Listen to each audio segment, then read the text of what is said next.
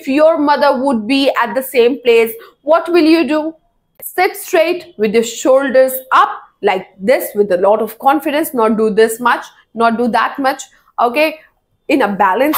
Hello everybody, welcome back to Spreading Skills. I am Shweta Singh again with another video.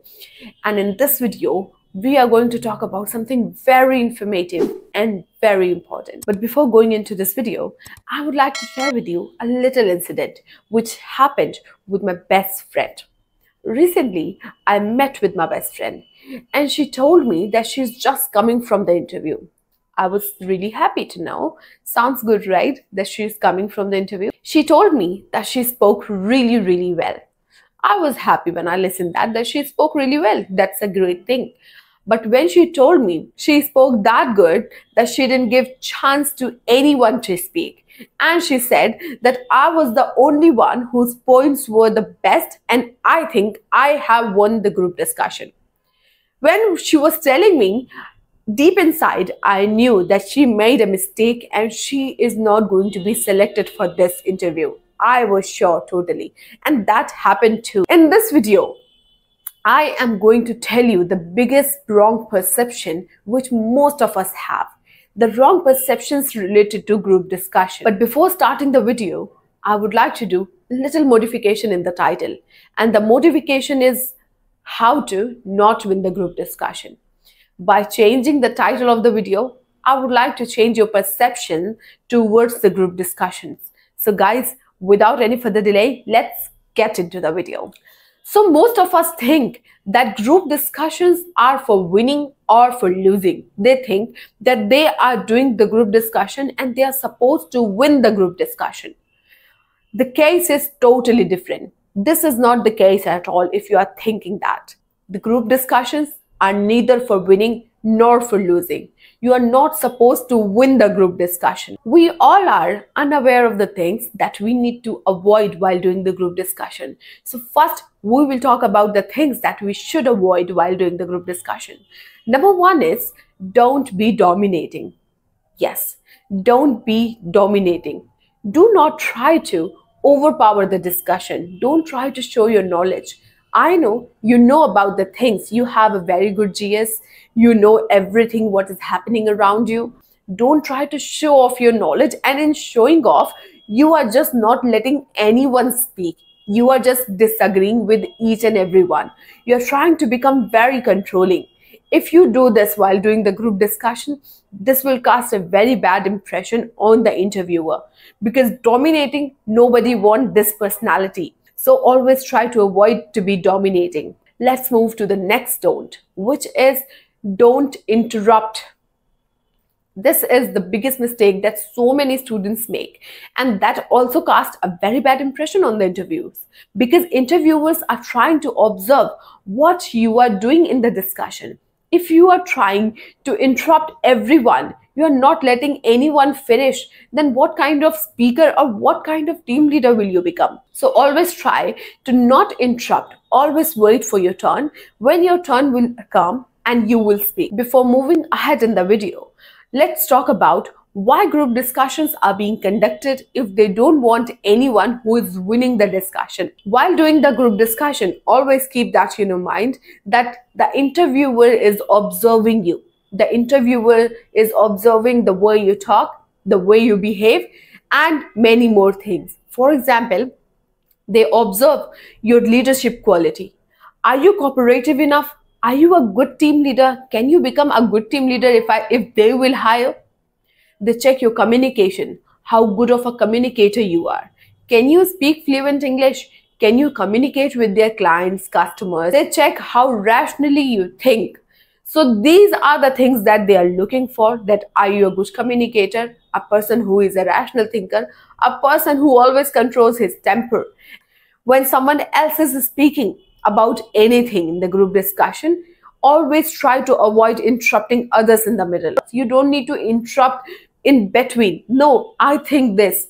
If someone will do this to you, how will you think? You will feel bad, right? And that is a very bad etiquette that you are following. So never ever try to interrupt anyone in the middle, okay? So my next point is don't be personal. Yes, this is the most important quality that you need to contain if you are sitting in the group discussion. If you are sitting in the group discussion, you are being personal. You are saying, if your mother would be at the same place, what will you do? Don't try to do that. Have you noticed that when I was being personal, I was pointing my finger like this? And that is the worst quality that anyone can have. Pointing finger can be very offensive for the other person. Yes, it's like you are just saying things directly to that person. And that feels so bad. And that also casts a very bad impression to the interviewer as well. If they will see you pointing fingers at others, they won't like you at all. So don't try to show your anger during the discussion. Don't try to use foul language and don't try to use offensive words. Never ever show your outrage during the discussion. Because if you are showing your outrage, that means you are not mature enough to handle the situation. You are someone who is very irritable, who can be irritated by anyone.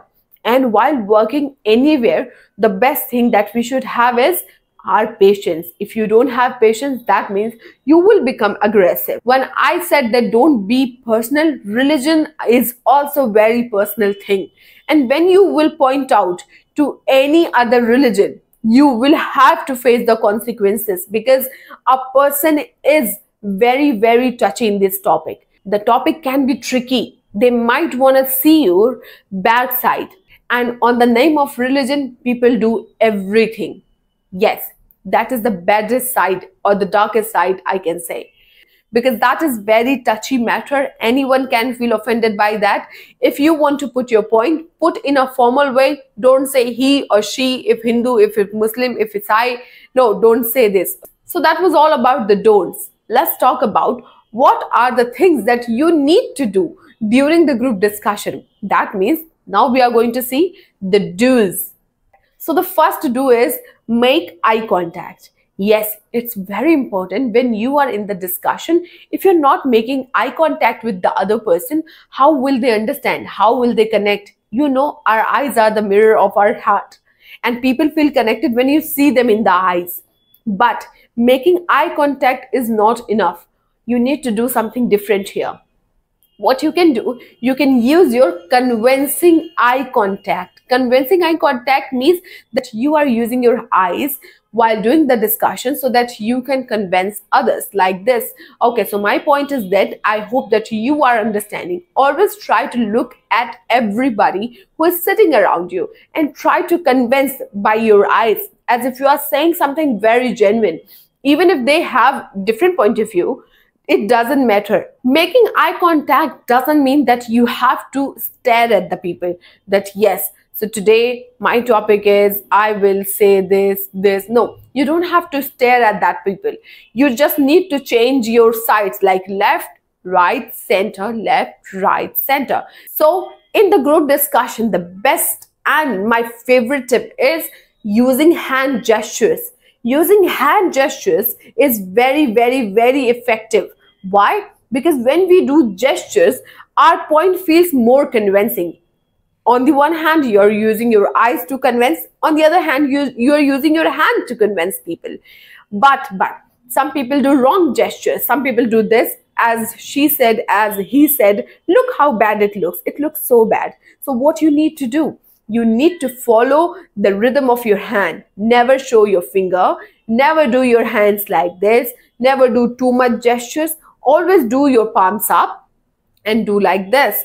Like palms up, you have the open gesture. You are making eye contact, a convincing eye contact that it becomes more easier to talk with the people.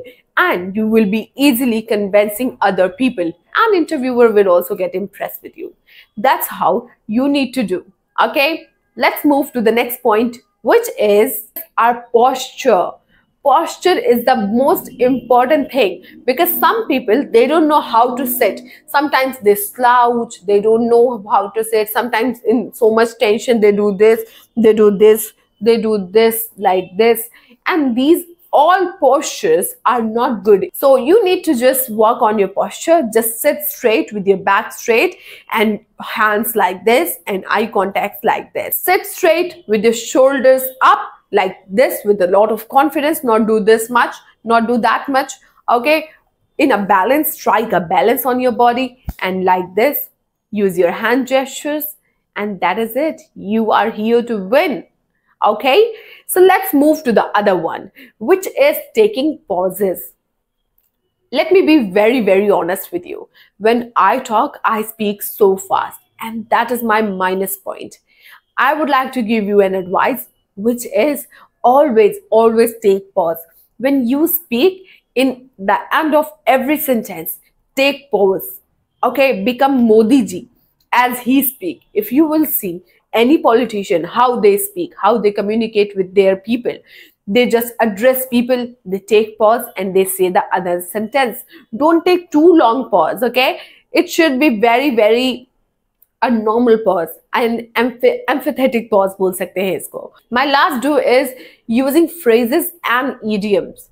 Using idiom in your discussion can change the game. Yes, if you know how to use idioms to convey your difficult message in just one phrase, there's nothing which would be better than this, that you are conveying your message in an idiom.